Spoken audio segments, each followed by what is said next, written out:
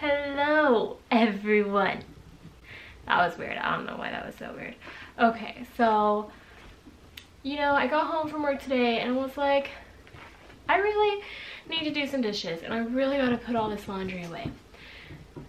And the kids went to bed like maybe 20 minutes after, and I'm thinking, what do you want, Remy?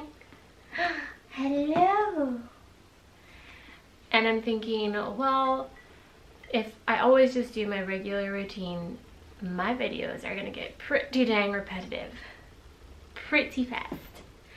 And well, that's about it. So I decided to do a question and answer video. Really quick, really simple. I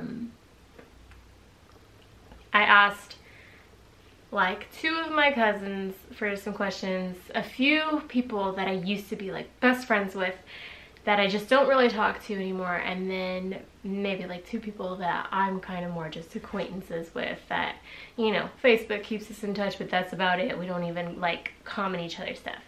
So I thought we would just have a tea time talk tonight with a Q&A, because why are you just gonna keep watching me folding my laundry and putting it away every night?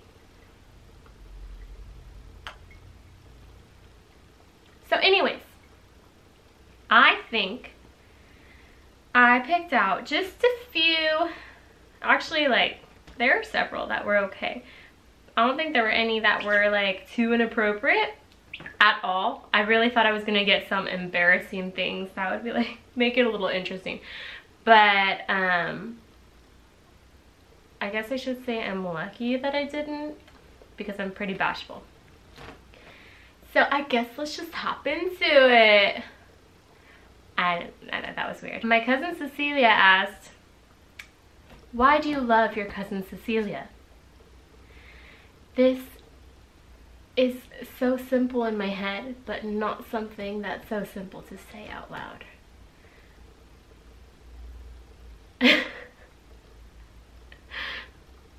My cousin Cecilia is definitely the life of the party, which is why I'm still upset that she pretended that something horrible happened to her and went to the hospital on my wedding day. And I got a karaoke machine just because I knew that she would be coming to my wedding, and then she didn't come.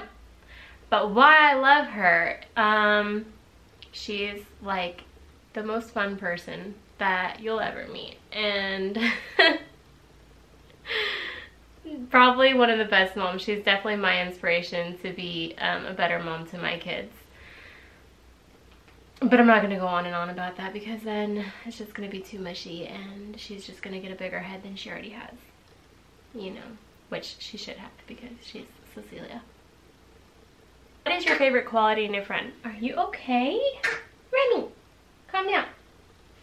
I really like someone that'll do car karaoke with me. And that sounds silly, but you have friends that'll do it and you have such a good time, and you're like, you can laugh at anything, because if you can do car karaoke together and really do car karaoke, like get really into it and almost have a car accident because you're dancing so hardcore, then I think you have that kind of friendship that you can just probably laugh for hours and just be yourself and be completely happy. And so that's probably one of the qualities I look for really listen when you need someone to vent. I haven't had one of those friends in a really long time. I actually don't have a whole lot of friends because I am a picky friend picker. And that is only because, well, anyway. What is something you wish you could change about the world? That's a tough one, because there are a whole lot of things that I would like to change about the world. I think that it's a very cruel, very sad time, and I don't think it's like just this generation. I think it always has been, but as we grow and we learn more about ourselves and just learn more in general, we start to realize that it's just not a very nice place. But there are very nice things about it. I think one of the main things I would change is, this is gonna sound super corny, but definitely the hunger crisis that's everywhere. I always raised my kids to be super grateful they have anything.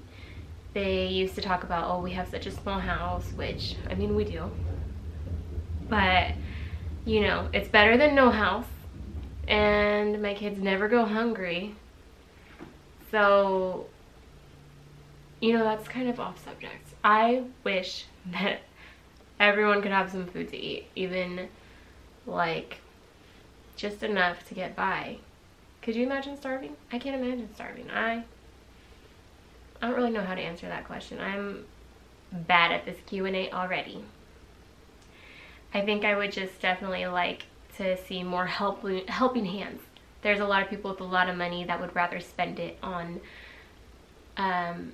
overpriced things that they don't need instead of charities. And I know a lot of people with a lot of money do a lot of charities. I'm not saying all of them, but I think there are a lot more that could do a lot more to help the people that need things. That is my answer. That is what I would change in the world. Okay. What is your favorite thing about yourself? My favorite thing about myself is probably a blessing and a curse. And I say it's a curse because people like to take advantage of other people, and my thing is I am very forgiving. And while it is a blessing because I don't have to carry the weight of, or the burden of feeling upset. Well, I mean, I could still feel upset, but feeling like, you know, this person, again, I'm so bad at wording this. Maybe I should have read the questions like beforehand. I think I am such a forgiving person because I don't want someone to feel like I would feel if someone were angry at me and I knew that I was sorry. I would want them to forgive me because people make mistakes. So I forgive people because I know people make mistakes. We're human. I'm not God. I don't have the right to stay angry and hold this grudge and hold judgment over what you've done. But it's also a curse because people like to think that they could do the same thing over and over again because I will forgive them. The thing is, I will forgive you, but I won't forget what you've done. And I won't hold it over your head, but in my mind, I'll hold it over your head. So if you're still doing something and you're still thinking that you do whatever it is you want, I'm not gonna stick around. But also, if I wasn't such a forgiving person, I wouldn't have the life that I have now. I wouldn't have Jude. I wouldn't be here in California.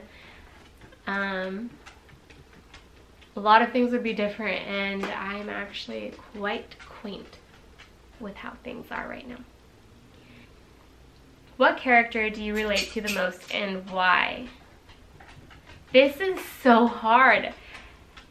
Okay, hold on. Give me like an hour. Who is it? Who is it? I don't know. Who do I relate to?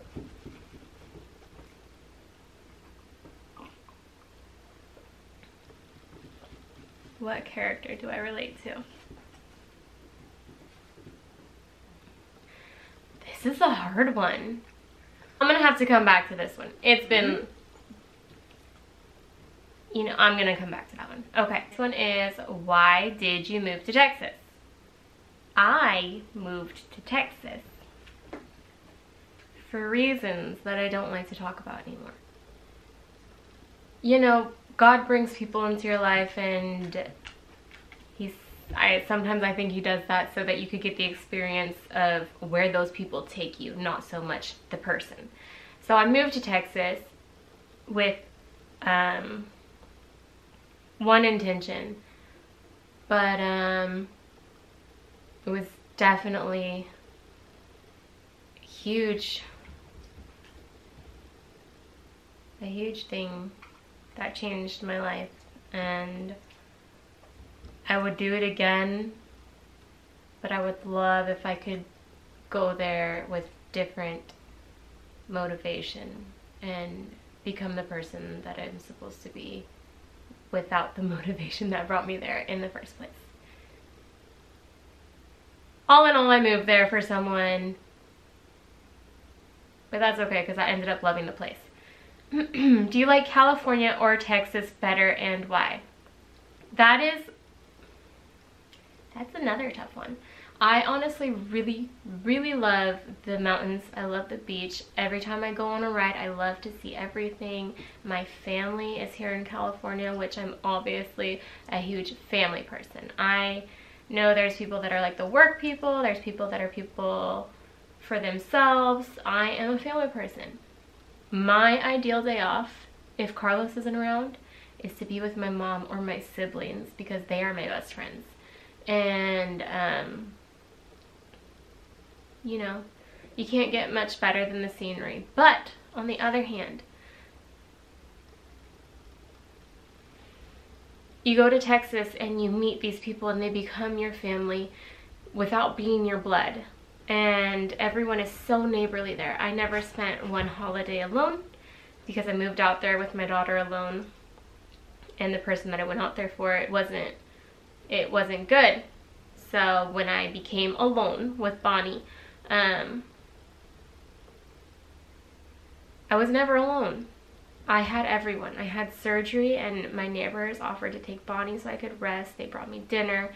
I would have dinner and movie nights. I had something to do every single holiday with different families that didn't even know me, but they welcomed me and Bonnie. Relationships that I've honestly never had here, where I was raised.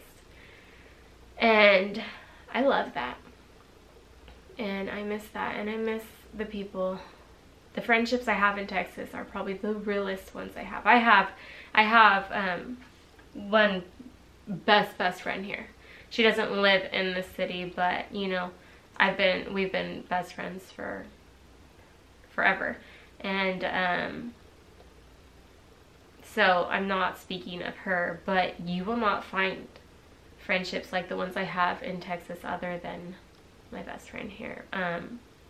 These are people that knew me for like a few weeks and became my family and still keep in touch with me, even though I'm here and I don't, you know, I can't make plans to go back there anytime soon. But I do really blabber for one. The answer is I really do. I like Texas better and I want to talk my husband into moving there eventually. I don't know if it will ever happen. I don't know if it's in the stars or not, but that is ultimately where I want to be. And there are days I regret moving back to California, but if I didn't, then me and Carlos wouldn't be married. I wouldn't have Jude. I really don't know. I don't know if, you know, if it should be a regret because my life has moved up and on. Maybe we'll end up in Texas again. Maybe we won't. God has a plan and I trust that. How do you feel becoming a mother for the first time? How did you feel? Okay. How did you feel becoming a mother for the first time?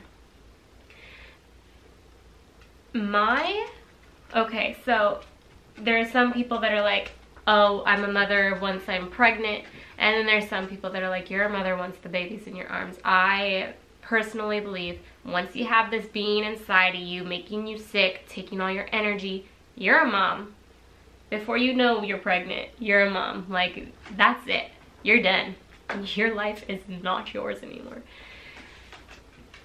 So, being a mom for the first time was really hard, and it wasn't hard because, you know, babies are difficult or whatever. It was, I had a really good pregnancy with Bonnie actually, other than being so swollen that I couldn't even like close my hands. My feet literally looked like balloons. When I wore my flip-flops, I had a muffin top on my foot. Like, how does that happen? It happened. So other than that, I had a really good pregnancy. I was like not really sick. I didn't have to work for the whole thing. I worked for like 5 months, I think. And we were really blessed that I didn't have to work. Carlos afforded to, you know, I didn't have to work. But there were a lot of things that made it less enjoyable. But definitely the thing to keep me going was that I knew my life wasn't about me anymore. And the way I feel about that is something that I'll never be able to explain, and I'm sure all you moms can relate. I don't know how to put it into words, but once you know that your life is not yours, you are not here for yourself anymore, you are here for someone else. I mean, all I can really say is it changed me. I am disgusted by the person I was before I was pregnant, and I am grateful every day for how Bonnie saved me. Bonnie saved me. What's something you did in your past that you regret but wouldn't be where you are today if you didn't do it? So I have like several regrets, but how much can you really regret it if you wouldn't be who you are? I mean, I enjoy who I am now. I do not particularly like the person that I was in the past at all. I would have to say something that I really regret is spending so much time on certain people when I was younger. And that goes with, you know, how can you really regret it? Because had I not wasted my time on them, I wouldn't have gone to Texas. I wouldn't have met a lot of the people that I love so much now. I wouldn't have grown into an adult, because I feel like I really found myself when I lived in Texas. I became this person that I never thought that I could be. You know, I really feel like Texas shaped me, and that sounds silly, but there has to be one breaking thing in everyone's life that really makes you open your eyes and realize, you know, you're not that teenager that dreaded life and didn't want to go on and just didn't feel like anything could be good. And for me, that was Texas. So while I regret spending so much time, while I regret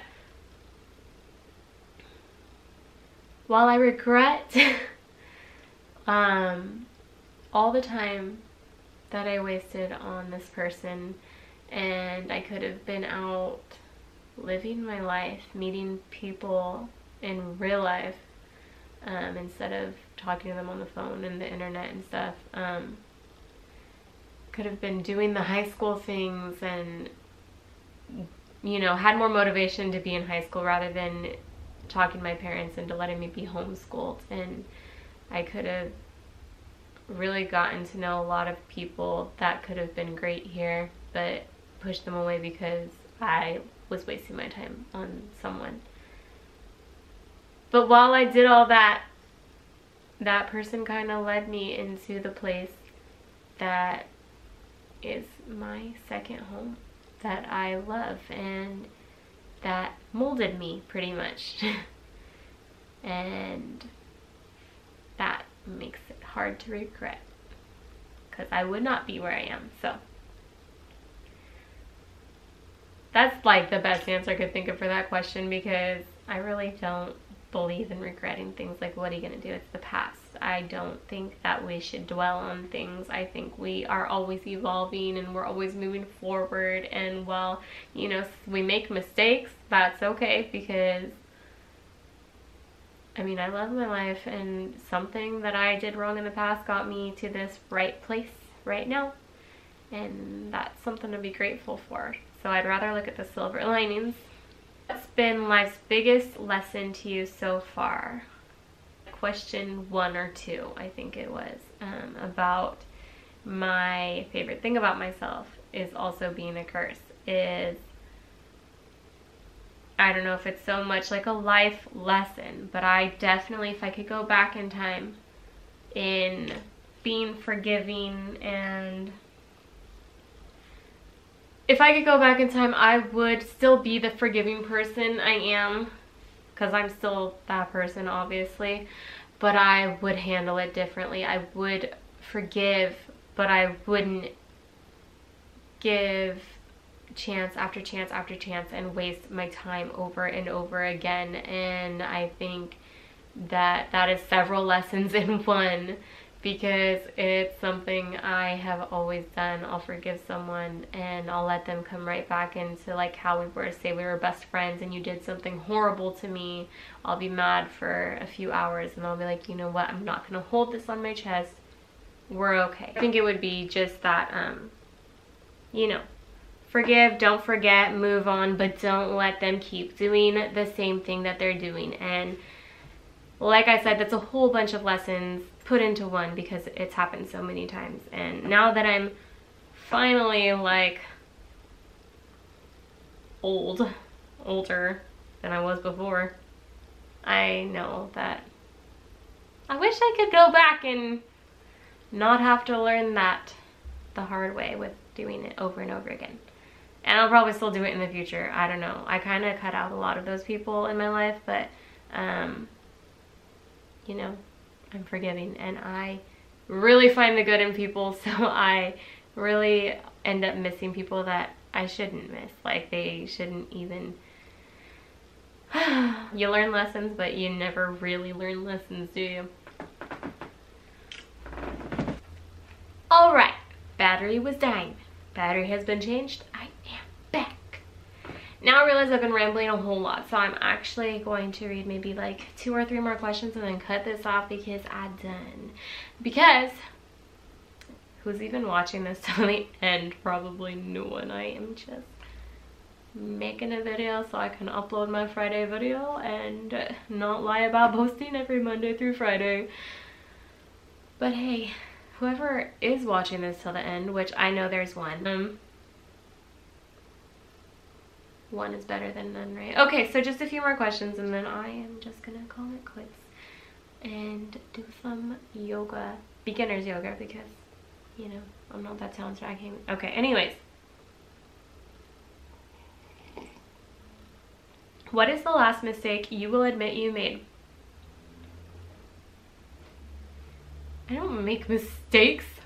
Who does that? I don't do that. You know, maybe I'm not meant for this Q&A video type thing, but it's been fun trying. You could change anything about your physical appearance, what would it be? Oh, that's a good one. I don't even really like to talk about this because I don't like to dwell on things that I can't change without a ton of money, at least. And like, I don't like to bring that negativity into my life. I feel like I'm going to let out positive things to the universe and hopefully the universe will bring me positivity back.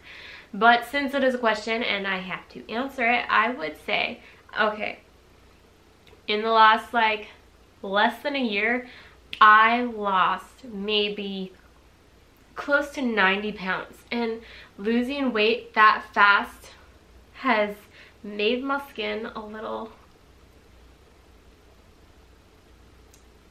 not great. So I feel like my face looks a lot older than it's supposed to, which I am super self-conscious about. Even watching when I edit my videos, I'm like, oh my god, my face is sagging. I have lines, I have more lines. It's, you know, just not tight. If I run, my cheeks probably bounce because of the extra skin. Long answer short, I would probably get a face fix. I don't really know what it's called. Like, if I could change the way my face is, that's because it looks older than it needs to. So if you know any skin secrets on firming creams or anything, okay. What are the 3 top attractions you have toward the opposite sex? Are we talking physical or not physical? Mental, that's what it is. Or is it both? You know, y'all have to be clear with me in your questions, because I am not the brightest crayon in the box. No, I'm not stupid. I'm not gonna say I'm very bright. Okay, so I think, okay, for physical, I really like arms. I don't know why. Like, if you have nice arms, like, and you're in just a regular t-shirt, doesn't even have to be a muscle tee. If you have nice arms, that's one. That's definitely in the top. If we're talking about the 3, that's, I don't know if it's the number 1, but it's in the top 3. So we'll just, arms. Yep. I also very much like someone that is funny. I tend to laugh very easily, so it's not hard to meet that standard. But oh God, someone that I can just, which is my husband, but someone that I can seriously just sit and crack up with and like laugh at nothing. He make me laugh, and I like to laugh. And who don't like to laugh? If you don't, then don't talk to me. Okay, last question. How important is your religious beliefs to you and the inspiration it is on your children? Okay, this is crazy because, I mean, it's not. God, I'm really bad at putting my answers into words. It sounds so good in my head though, you guys. Anyways, it's a 10. It's a 10. Religion. What character do you relate to the most and why? Let me just tell you something. I don't know why these books weren't bigger. Like, you know, there's Twilight, there is Divergent, there is Hunger Games, and The Maze Runner. This trilogy should be in the, you know, the huge category that have become movies, and it's just so amazing. Anyways, if you are a reader, please go get the Prodigy trilogy. It is so good. It is Prodigy, Legend, and then Champion. This is my favorite trilogy. And before I like turn this Q&A into a full-on book club, which I could make a book club video if anyone's interested. Let's make a book club. I will reread this and like any other book, right? So let's make this a thing, you guys, for real. You know, it's not, but they all think it is. She can't kill him because she loves him. Love conquers her, even though she fought against her best, you know, best mind, that she needs to kill him. She didn't, because she loves him. Love comes first to June, and she is still strong and she is still brilliant, but love does come first, and she ends up saving the one that is supposed to die because she, you know, that sounds really horrible. That's really horrible. She let love control her, and that's what gets us in these messes in the first place, I feel like. Anyways, that is the last question that I am going to answer for you, and I am so sorry that this video was so boring, but like I said, I cannot just make so many vlogs of me doing house chores, but I had to get something up for today. So happy Friday. I hope everyone has a good weekend. I hope I see you in my next video. That's all I have to say. Cheers.